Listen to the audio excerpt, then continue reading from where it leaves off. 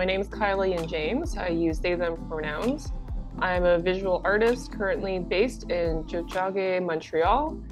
The name of the piece is Tiger Woman, or also Year of the Tiger. It's like my examination of how woman's anger, femme anger is viewed by society, like how it's vilified, how it's infantilized at times. For me, my goal when engaging with the public is to always leave people with a sense of wonder. It's important for me when working with public space to be mindful of the space you're in and also who lives there.